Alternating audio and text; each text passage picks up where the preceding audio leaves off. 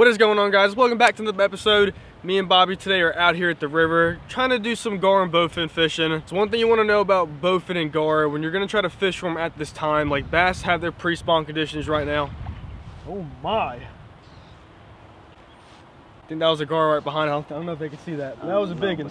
So bass right now are kind of in the transition of early spring. They're coming up to the banks. It's pre-spawn conditions. You guys just saw the video that I just posted. Gar and bowfin kind of have that same exact thing, but they do it in different times. So bowfin try to spawn around April, late June. They spawn at night. They don't really make a bed. They just lay their eggs and the babies hatch behind them and they just follow in a big group. So right now it's pre-spawn for the bass. The bowfin are kind of right behind them too, but bowfin are just on a different category, and so are the gar. All these fish right here, they need warm water to thrive. Y'all can see above us right now is one of the hottest days we've had. I don't know why I'm wearing this because it's pretty hot out here and it's gonna get even hotter. Wasn't it get like 74 today? Yep, 74, 75. So that's the game plan, y'all. We have good conditions today. It's just one of those moods where I'm just out here trying to catch some fish with Bobby. What's your biggest bowfin? Do you even know? Yeah, my biggest bowfin was about 10 pounds. Was it with me? Yeah.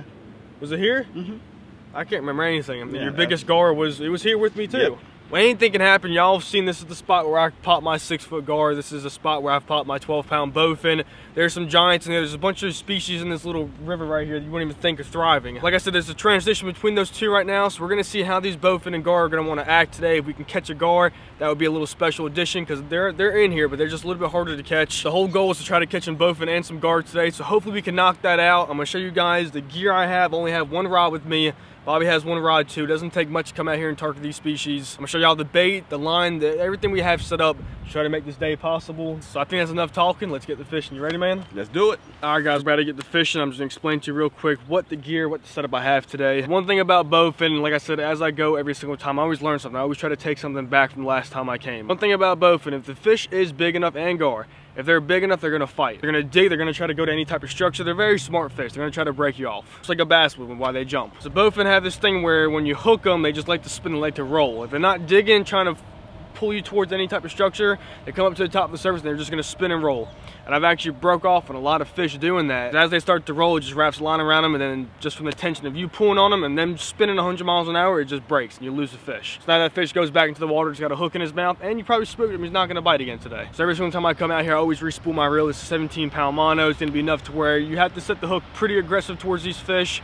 Their mouths are full of teeth and bone, and gar are even worse. They don't have any meat in their mouth. If you're gonna catch a gar, he's probably gonna swallow the hook. But for bowfin, if you do jack them hard enough, you will get the hook through them. I'm throwing a size 2 hook. I normally have a little bit of a leader tied up, y'all. I have a swivel all the way to the thicker mono to my actual hook. Just because spring's coming up. This water's still pretty cold, but these fish might be active. Like I said, we're just gonna have to get into the water to see what they wanna do. They might be sitting by a structure. They might be out in the open, want to eat. So we gotta find out what we're doing. We're gonna be throwing gizzard shad today for bait. Stuff stinks really bad and stays on the hook pretty good. Not fresh, it's frozen, but these fish really don't care. Let's get bait up and let's hit the water. So we got our gizzard shad right here. Cut off a little chunk, you don't need much. These fish are not greedy. They'll take anything to get their mouths on. When you're hooking this bait, y'all, because it's not a wide gap hook, you just want the tip of your barb barely sticking out just like that. You don't want to dig that hook too far into that meat, because when these bowfin grab it, they hit it with such aggression. They throw it right in the back of their throat. Really hard to get this hook to rotate and get a good hook set in there. I just leave it exposed just a little bit. So in the beginning, we actually had, I think it was a bowfin come up. I don't know if he was grabbing air or if he was actually trying to eat something. There was some activity in this location right here. I know for sure that most of our fish are probably gonna be in this pocket right here. Y'all can see there's a small laydown right there. And most of the time, they don't want to eat out in the middle. We have to skip underneath that tree to try to get a reaction strike. Really just want to find out where these fish are posted at. Because bowfin are so aggressive, they're always searching for food, and so are gar. There's not much you have to do. I literally just cast my bait out there, let it sink as the current's flowing the bait down. If there's a bowfin in the air or a gar, they're going to be watching that bait and they'll swim up to it and grab it. That was a small gar right there. I'll let the bait sit in one spot for maybe 3 minutes, and I'll just pick it up, let it sink back down to the bottom. Just fan cast in my area. You want to cover as much ground as possible. First, we got to find out what these bowfin and gar are wanting to do today. That was a bowfin right there. Because he just grabbed some air, I'm gonna put it right on his head. If he's hungry, he should hear that bait hit the water. He should spin around and try to come towards it. Oh, all right, we got one taking it. Y'all can see how fast my line's running now. That might be a bowfin, could be a gar. The bait was sitting still. Went to go pull up on it. I just felt the slightest weight. As soon as I felt him, he felt me and started taking off. I don't want him to choke it too bad, so we're gonna go for it here in a second. I feel him, he's right there. We're gonna go for it, y'all. There he is. That's a pretty good bowfin, dude.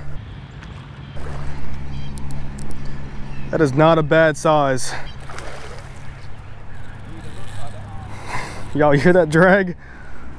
Yeah, go ahead and grab that net. Once you got him hooked, y'all, don't strain the fish too much. Let him do his thing. He'll rip drag here in a second. He's acting like he's done, but he's not. That's a pretty big one, dude. Look at him. There he goes again. Bring him to the net. And he's up. That's a nice. That's a big one, dude. That's a big one. I'm now seeing him. That's a big bowfin, man. He's big. Look at his head. That's a 10, man. He's not that long, but he's wide. Oh, the hook just came out. All right, y'all, so the hook's out, so that's a good sign. Now we just gotta grab him and not make him too mad. We're gonna grab the scale, see how much this fish is weighing. 10.53, 10.49. All right, y'all, there's the first bowfin, 10.49. That is a giant. I didn't think it was this big coming out the water. Look at the size of this fish. She's a giant. This is her mouth and head. This fish really isn't that long, but she is super thick and super wide. I'm shaking trying to hold her. She's a giant. Let's put her back in the net. You can get some water, then we're gonna take some pictures. All right, guys, the fish is back in the net. I'm just gonna dip her in the water.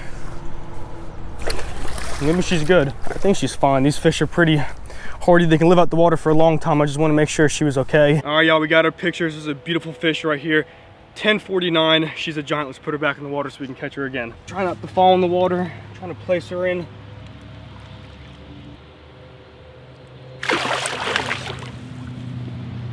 Yes, sir. All right, y'all, Bobby, someone has a bite right now. I was gonna talk about my fish really quick too. I just released her, but we might have a gar on. We're just letting him take the line right now because gar is so hard to get the hook set into him. So here in about a couple seconds, Bobby, I think you should go for it, man. Here we go. Got him?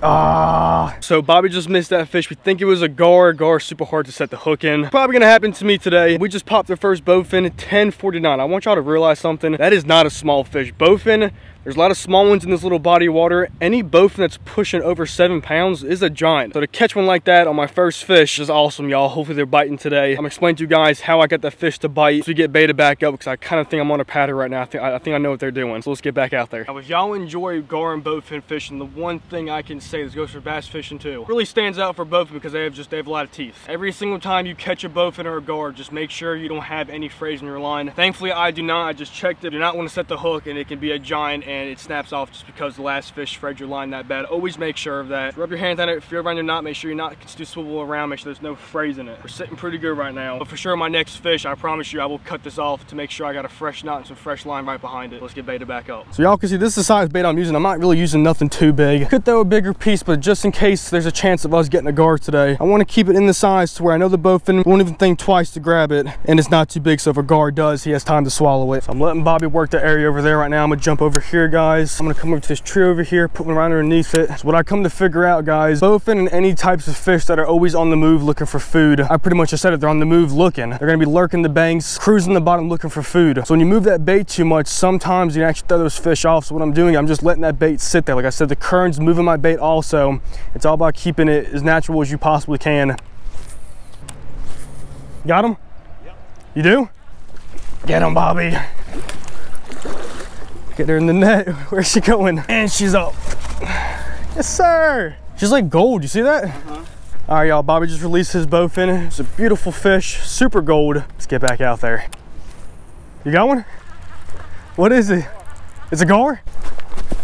Dude, that's a little guy. Oh, I think you foul hooked him. That's what she did. You got on there. He's up. You found, look how little that little guy is. And he's off. That's Bobby's gar, y'all. Little baby. All right, y'all, the bite has slowed down. And as I say that, one hits right behind me. We'll see here in a second. Yep, she slowed down. I don't know what that was. What we're gonna do is we're gonna move locations now. I'm gonna put a fresh piece of bait on, get some scent out there, see what we can do.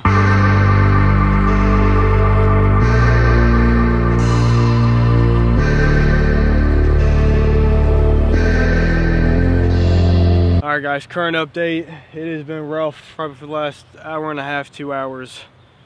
We have had no bites. I don't know what these bowfin are doing right now. The gar's still busting around, but the bowfin are not. Sometimes just casting over and over again, you kind of spook the fish. They just kind of don't want to eat anymore. The tactic we're doing now is just casting out, letting a rod sit there, and hopefully one grabs it. So we're gonna keep on doing that and see if we can pull one out. Y'all, it's getting tough. It really is. I've knocked my piece of bait down to a small little cube. These guard give me the smallest little taps. Hopefully a bowfin will come by. We're just chilling, we're waiting. All right, y'all, another one's taking it. It's probably a 10-10. Let's see what we can do. Come on, get me. Come on, baby, stay pinned. That feels good. It's a gar. No, it might be a bowfin. It is a bowfin. Stay on there.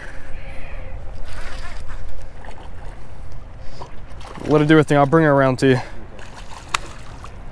she comes. Coming in hot. Wrong way. There we go. It has been rough, guys. I'm talking rough. Smallest little bite ever. All right, you never thought that would have been a bowfin, but we got her. All right, y'all, scale is zeroed out and we got 445. All right, y'all, 445.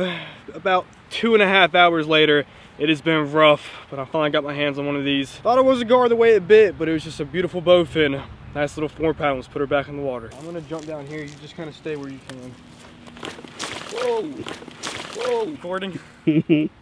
Whoopsie. Nice. What'd you do to get the good release? All right, y'all, just busted my tail, and there we go. Here you go. That softly, and that didn't go as planned. All right, guys, I think the day's coming to an end. We caught 4 fish total. I caught 2 bowfin. I have over 14 pounds worth of fish. Bobby caught a little baby gar and a bowfin, and we really never get to see gar that little. It's extremely hard to hook. I mean, y'all saw from the video today. Video started off good. We came out here. I caught a 10-pound bowfin. They were biting really good. They were surfacing really fast. And I think they got a little bit picky because, I mean, what they're living in right now, guys, is it's a small river. It's a river that as soon as we cast that bait out, it slaps and we're skipping and all the commotion. Those fish know what's going on. Over time, we were out here for about 2 hours doing the same exact thing, just trying to find those fish. The bite kind of shut off, and they're not stupid. These bowfin in their guard, they're very smart. That's why I got the tactic. You know what? I'm gonna sit down for a little bit. I'm gonna let the water calm down. I'm just gonna throw my bait out into the water. Use the same tactic like I talked about in the beginning, letting the current just kind of take it down. So I cast it out, put it in a good spot, click my bail, just leave some open line out, and I would just wash for the small little taps, and I didn't expect that last bowfin. I was really just trying to aim for a gar. I put on a small piece of bait. Hope you wind up catching a bowfin. They're not stupid fish. They know what's going on over time, so you just have to sit there and think about how you can kind of hit them with a different strategy like we did today. So it wasn't a bad day, but we've been out here for probably about close to, what do you think, Bobby, 4 hours? It's been a long day. So we're gonna wrap it up right here, guys. If y'all wanna watch any of these videos, just click on one right here, leave a comment down below, let me know what y'all thought about it. I'll catch you next time, guys. Litton Bass TV.